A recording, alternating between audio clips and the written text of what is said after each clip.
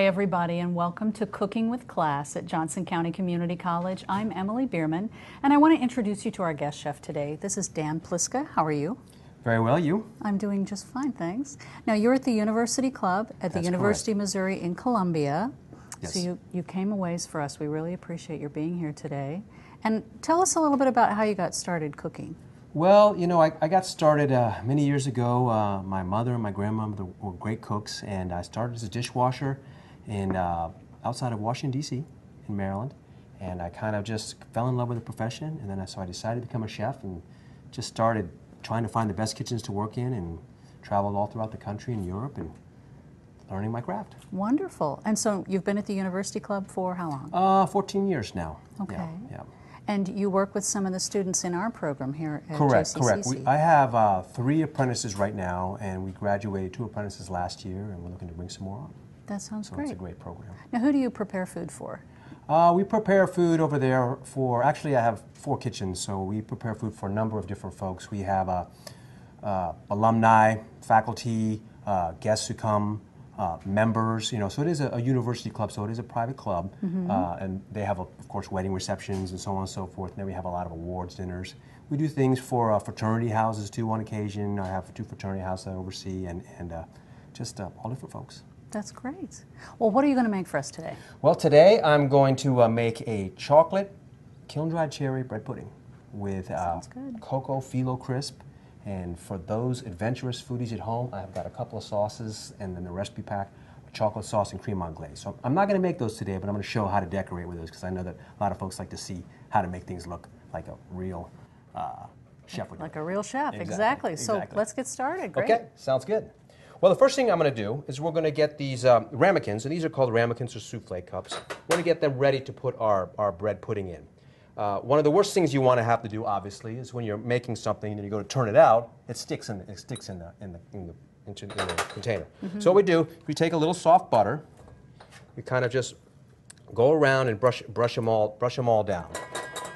And after we brush them all down, I've got some of these I've already done to save on a little time for the cameras and such. Okay. After we brush them all down, then we're going to coat them with sugar. And then we're going to put a little piece of parchment paper in the bottom of each one of them. That way, after the bread pudding is baked, when I turn it out, there will be no, I just have to pass a knife around the outside, and there'll be no danger, if you will, of it sticking on the bottom. Then I just take the paper off, and it'll be a nice little bread pudding. Then we'll garnish with a baked phyllo crisp, which is something a little different. I know a lot of folks have made bread pudding, but phyllo crisp is something that's kind of a little bit different, and I think the viewers of the video are going to enjoy seeing that. Great. So we have the parchment paper circles. Now we just stick them in each one of these ramekins, if you will. Put them all the way down in there. You know, preparation is probably a big part of anything that you're going to cook in the kitchen, right? Mm-hmm. We call that mise en place. I see. That's a special word, you know, special word. So I always tell people in my cooking classes, you know, if you learn one thing, learn mise en place, then you can go to all your friends and say, I learned about mise en place. And everybody kind of gets a kick out of it. Now, that's a French term used in the culinary industry. It means everything in its place. Okay. I see. And then to throw the foodies off, the people that know that, I like to tell them in German, because I worked in Germany, so it means Vorbereitung. So I tell them Vorbereitung, so that really kind of throws a little more intimidating. A little bit more intimidating. There you go. Okay, so I'm not going to do all these. I'm just going to show you how I do a couple of them. But the way I make the circles is I just take some parchment paper and I kind of cut them all up, and then I just take one of these and I just draw a ring around the bottom and I cut them all out. So it's very simple. You can use wax paper, parchment paper. Then I'm going to put my sugar around this. This is the same what you would do for a, basically for a souffle, a hot souffle too, except for you wouldn't put the paper in the bottom of it. Okay? Okay. All right, so that's an important difference. All right. Make sure we get the sugar all the way around each one of these. Okay. Now the reason I have some more cups here is because I'm going to take the same cups and I'm going to make the phyllo purse in them. Not phyllo purse, the phyllo crisp, cocoa phyllo crisp. Okay? Okay.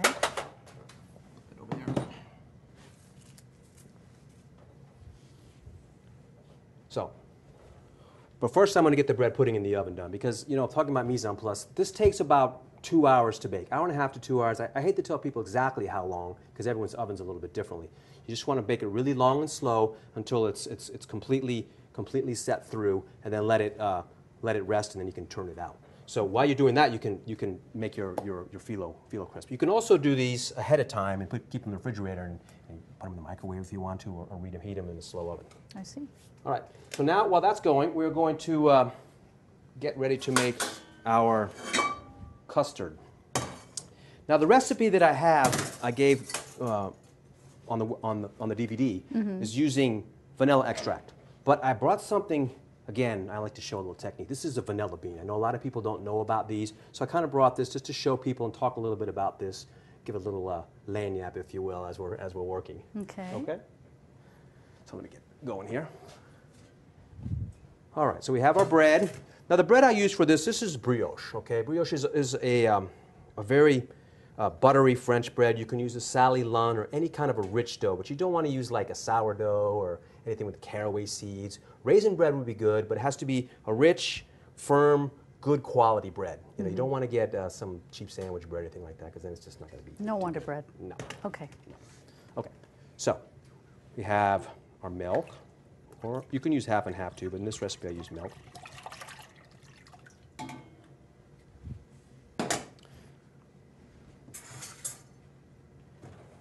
We have our sugar. Now, what I do for the vanilla bean, even though this isn't in the recipe, it's vanilla extract, I'll show you. You cut it in half on a cutting board, if you would. This is a very clean table. And then you scrape it like this to get the seeds out of the pod. And then you just put all that into the bean and the seeds and everything. Yeah, and then what you have to do is when you scald the milk, or the heavy cream, or the half and half, whatever you're using, you have to pull it off and let it steep like tea. So that kind of infuses the flavor of vanilla all through the custard.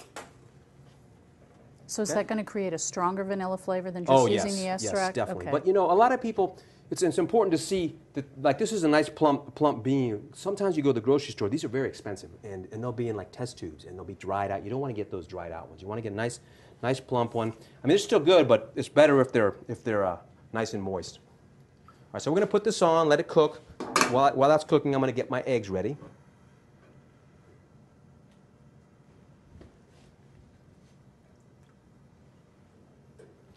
All right. Any questions so far? Well, I was just going to ask about your eggs. Are those room temperature? Are they colder? Well, usually the cold eggs are better for this because when I'm going to separate some of the yolks, and whenever you're separating eggs, it's easier when they're cold. Okay. Now, when you're making meringues or you want to get a lot of lift out of your eggs, you want to use room temperature eggs. Okay. So, good question, though. Good question. All right.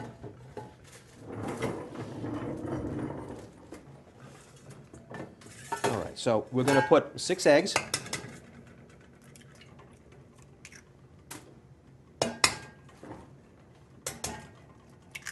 Now, you notice what I do is when a recipe calls for eggs, I always break the cap of the egg and I put all the egg into the mixture. Because if you make a recipe, say it calls for 30 eggs. Well, if you don't do that, you may end up with like 2 or 3 ounces of egg whites that you don't have in your recipe. So it's important to do that. Okay. Also, eggs are, as we all know, along with raw chicken, are probably one of the most dangerous foods, if you will, as far as being raw. So you have to make sure that after you work with raw eggs, that you clean everything real well, wash your hands, and then you work with something else. Very important. Okay, now we're going to separate the yolks. And a lot of cooks, I'll see them do it in their hands. This is kind of what, I call it the grandmother style, shell to shell. You don't get the white all over your hands. It's a lot cleaner. Okay? And you're going to put the yolk in with the whole eggs that you've the whole eggs and the yolks. And the reason we use whole eggs and whole eggs and yolks is because the yolk is a lot more richer than the white, and because of the fats in it, and it just makes it a lot more richer custard. So.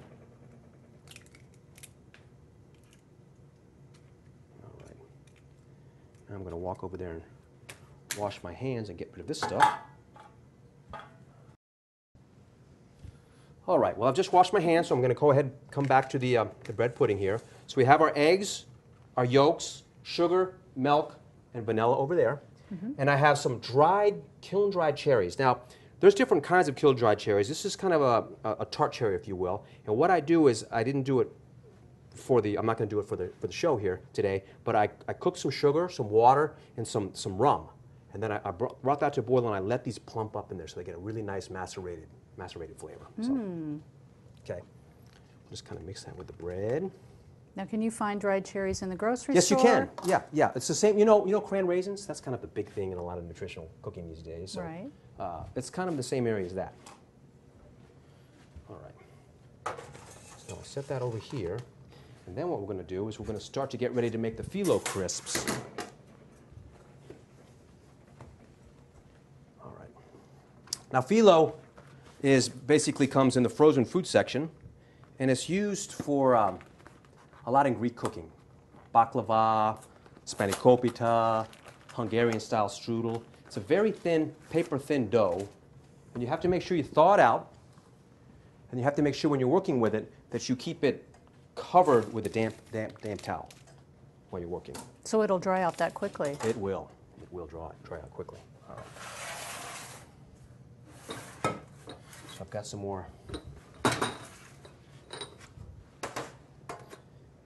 And again, because of the time factor, I'm not going to do all 12, which this recipe calls for. I'm just going to do 3. Show you 3 of them. Okay. But you've already brushed those with butter as well. I've already brushed those with butter, correct. And now I'm also going to be watching my milk, because watch pot won't boil. Don't watch it, boils over. That's how it Especially works. with milk, yeah. Yeah. Okay. Now, what's neat about this is I mix unsweetened cocoa powder with granulated sugar, and then I brush clarified butter onto the phyllo, and then crumple it up, and then bake it inside of the same ramekins as the other ones in a hotter degree oven, 375 degrees. Okay, and it just makes a nice presentation on the top. And if you want to serve some ice cream on top of your bread pudding, and then put the phyllo crisp on top with some sauce around it, oh my God.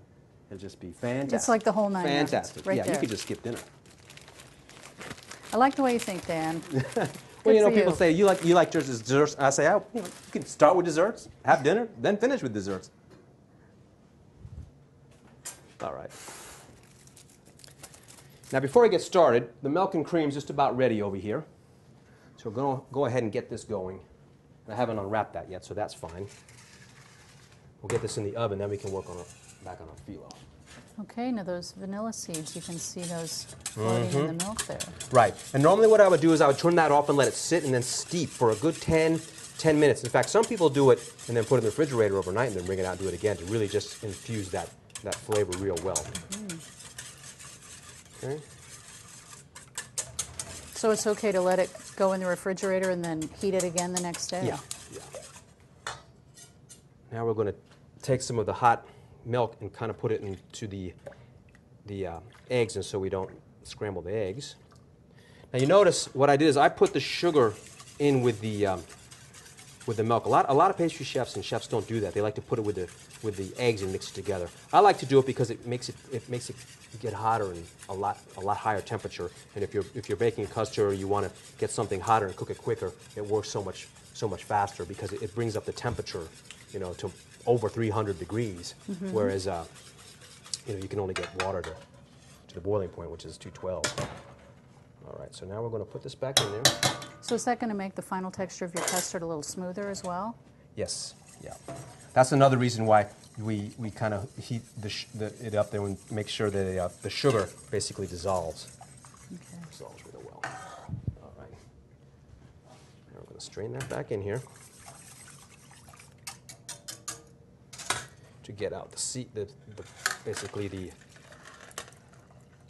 Because those vanilla beans are still in there, yeah. Yeah. And also, for the scientific lovers out there, the egg white, inside of the egg, is a twisted part of the white that connects the yolk to to the shell and keeps the yolk in the middle of the egg, so it won't break and break open. And that's called the schlaze. And so that is perfectly edible, but sometimes that creates like a little bit of lumps in there and stuff. So I like to just make sure you get all that strained out of there. Okay. All right. It's a lovely yellow color. Oh yes, those are good eggs too. So. So we're now just going to mix this together. Now there's a couple ways to do this. In the recipe, I call for putting everything in the cups and then pouring the custard in there. But a lot of times I'll mix it in here and let it sit so the egg has enough time to really absorb the custard mix. And then I can kind of meter it into the cups. So the bread's really going to take on the flavor of everything Exactly. you've got in the milk mixture. Exactly.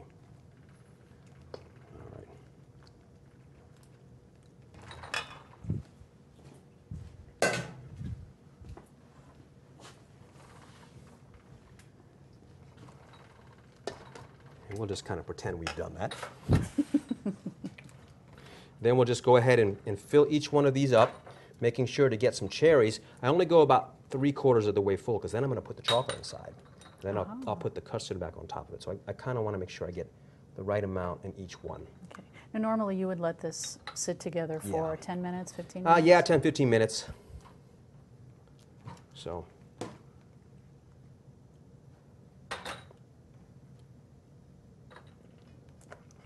We're just going to fill them all up.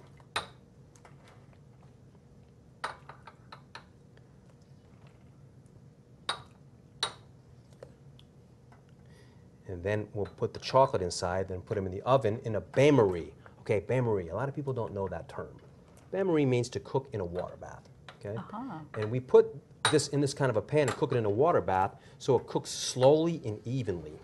Because kind of like the old Motown song, what goes up must come down. You know, if you bake it hot, comes up, then it falls down, then texture's all shot. So when it comes to custards, cheesecakes, stuff like that, you want to bake them long and slow, and you don't want any expansion of the egg whites. So the water helps to distribute the heat more Exactly, evenly. Correct, correct. Which is really important when it comes to custards. All right. Now what I'm going to do, I'm going to put this chocolate inside. Now this is Belgian chocolate. These are called pistoles, okay? But you can use any good quality chocolate chip that you can get. But you want to make sure that it's good quality. It doesn't have to be dark. This is dark, semi-sweet, 64%. But you can get milk chocolate if you want. You can use white chocolate, you know. Okay. You can change the cherries to raisins or different kinds of dried fruits if you want to. Okay? There's a lot of So different you things could use do. apricots or prunes or something like that, I guess. Golden raisins are always nice, especially if you want to kind of make a more of a exotic flavor profile. Golden raisins, you know, is more synonymous with, you know, a lot of Indian cooking and such. Okay. I want to make sure. We don't want to be I'm never shy with chocolate, you know. Well, I was going to say, don't scamp, Dan. You've got 2 cups there. Let's just we're gonna go go crazy, yeah. All right. Then we're going to come back and just kind of. Somebody's going to take those and put them in my bag, just so you know. Make sure we get the custard all the way up to the top.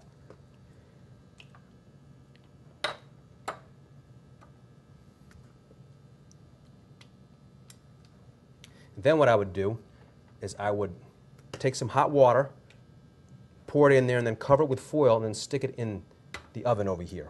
Okay?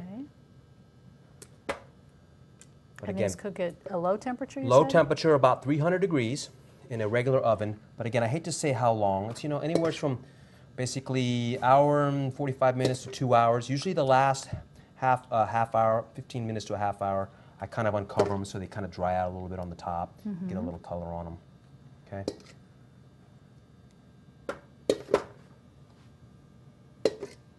All right. Make sure that just everything gets pressed down in there. If it goes over the edge, don't worry about it. All right. Then we're going to come over here and put those in the oven later because we don't have enough time to bake them all the way anyways. Right Okay. now. Okay. Okay. We have some that are already baked just to kind of show how to do it.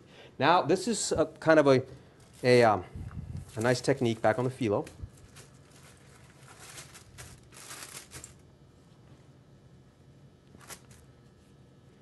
A couple of these sheets are torn, and that's okay. You can, if it's torn up, just don't bother with it. Just go ahead and discard that. Okay?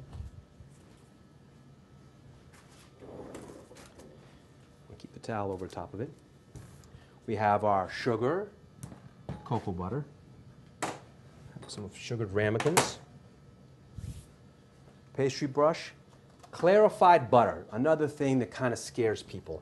To get the clarified butter, we do this because we don't want a lot of water in. American butter that's made in this country has anywhere from 18 to some people say 20, over 20% water and Really? milk solids and such inside. So you have to kind of cook that out. If you use a European style butter, there's less water in it, and you don't really have to clarify. You just cook it for a little while. Same with this. You don't really have to clarify it all the way down. You just want to get as much of that water out as possible because you don't want to get a lot of water on the phyllo, otherwise it'll make it soggy. Okay. So you're just heating it until it melts? Well, this is clarified. To make the clarified butter is a little tricky. The way you have to do that is you have to, got another torn piece there. You have to put it on the stove and you have to cook it until it's, this is traveled away, so some of these are kind of torn up. Let me turn it over. You have to bring it to a boil and then turn it down and let it simmer for about 15-20 minutes, and then all the water will cook away and it'll stop boiling. But you have to watch it very carefully for a couple of reasons. One, it can boil over, which is dangerous. Mm-hmm. And two, it can burn. So once you boil away the water in there, you have to immediately strain it into another pot, and you only have about a minute or so from the time it's clarified till the time it can be burned. So you want to make sure you watch that. But again, you can just, if you're going to use regular butter, you can just boil it for 10 or 15 minutes or so. Just watch it, and it doesn't have to be all the way clarified. Just want to get as much of that water out, as possible. It's better to under clarify it than to burn it. Obviously. Makes sense. All right, so you want to get that butter all the way around here. Okay.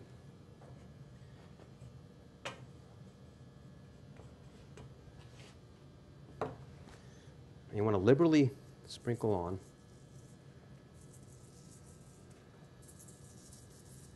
the cocoa powder and mix with sugar. You can I use cinnamon too, sometimes for different taste Along profile. with the cocoa, you mean, or by no, itself? just cinnamon sugar. Oh, I see. Yeah. Then you want to just kind of gather it together, kind of put it inside of a cup. Okay. Uh-huh. And then we'll put a little bit more butter on top of it, a little bit more sugar. And then this goes in like a 375-degree oven for about 10 minutes until it gets nice and brown. And then a lot of times you'll have to take it out and dry it out. So you take it out, let it sit about 5 minutes, and then reduce the heat of the oven and put it back in the oven so you dry it all the way out, all the way through. We'll go ahead and make a couple of these, and then we'll go ahead and plate it up. Okay. So when you do bake it, you're wanting it to get to a nice golden brown color? Golden brown, correct, correct. And I have some that I've already baked that I'll go ahead and garnish the plate with.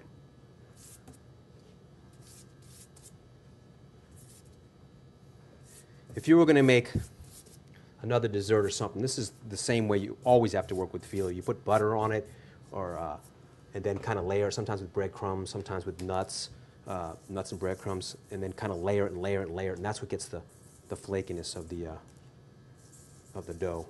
So that's in baklava. That's baklava, many layers of spanakopita, those types of strudel, Austrian style strudel. You can also just crumple it up like this and put it on a sheet pan if you want, just like that, and bake it like that. But I kind of like it to make a little height like that. So we'll make one more. All right, and then we'll go ahead and, through the magic of TV land, pull out our bread puddings and plate them up. Shh! You're not supposed to give away the secrets.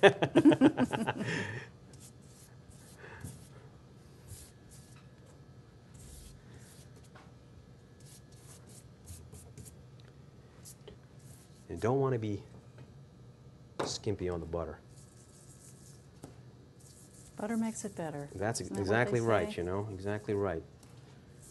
You know, how many years ago was it they were saying everybody should eat margarine, and now they're saying you got to stay away from that, eat butter because of the trans fats. So, you know, if you have moderation with things, I think you'll be I say fine. go with the butter. You're right. You're right. Right. All right, we'll get this out of the way and clean up.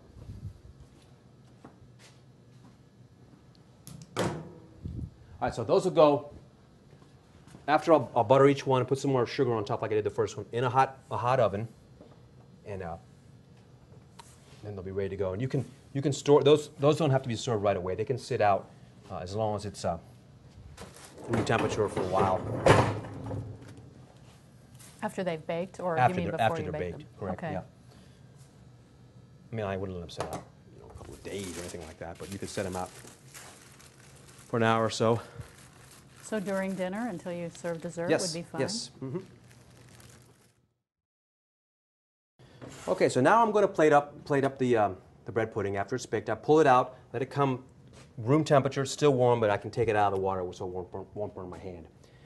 The chocolate sauce, again, I make this with a syrup. Okay, so I use sugar and water. I cook it on the stove, let it boil for about 5 minutes or so. Take it off the stove, put my chocolate into it, mix it around, put it back on the stove if I need to melt the chocolate. Mm-hmm. Then I put some heavy cream and some brandy in there. So it's Great. really, really tasty. Sneaking in the brandy. Exactly. Have you used the same chocolate that you put I did. into the bread pudding? I did. Yep, Okay. yep. But you could use other chocolates too. But because it's good chocolate and it's very thick, I need to kind of mix it up real good. That's what I'm doing now. Okay, so I have two sauces. And again, at home people always ask how to make things look like restaurants. So again, you have to have good mise en place. The stuff ready. You make the sauce. You can make these a day ahead. So this you could make actually a week ahead and it'd be fine. Mm-hmm. All right, so we're going to put the chocolate sauce, a ring on the plate. Okay. I'm going to show you two ways. I'm going to do one with the sauce on here, and then I'm going to show you the other way to plate the other one. So you can this way you can see how to put the sauce on there. But what you really want to do for plate up is you'd want to put the bread pudding on the plate first by turning it upside down like this, and then loosening it. Aha. Okay. There's that piece of paper. Don't want to forget that. Okay. Now the reason I'm going to do two of them here is because I want you to see kind of how I do the sauce there a little bit. And I got to scratch my nose. All right. So we've got the sauce, and you can swirl it together. You can see, hopefully in the camera a little bit there, how that kind of looks. It makes it kind of like a nice spiderweb design. Now I like to put the chocolate sauce on the plate in the middle, and then the lighter cream anglaise, vanilla sauce around the outside, because that runs, so that way it keeps it in the middle. Okay, so the chocolate's a little heavier. Yes, yes. All right. So now we'll do it on here. You won't be able to see it in the camera as well. But this is the better way to plate it the way I'm doing it right now, because otherwise I'd have to turn it out and then take it on a spatula and put it on there. And don't be shy with the sauce.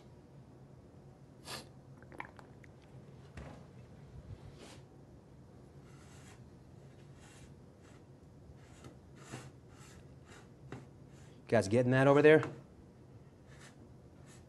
All right. That looks really There we beautiful. go. And we take our baked phyllo crisp, put that on top. Some powdered sugar.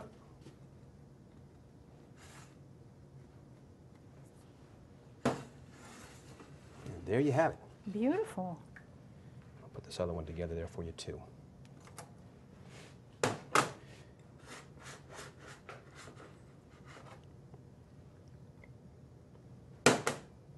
Paper off.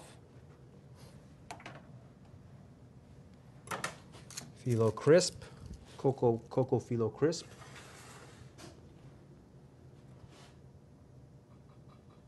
A little powdered sugar.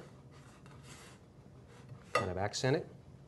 And there you have it. Chocolate cherry bread pudding with a cocoa phyllo crisp. Cream anglaise and chocolate sauce. Beautiful, Dan. Thank you so much. You're quite welcome. Thanks to Dan Pliska for joining us today. I'm Emily Bierman, and this is Cooking with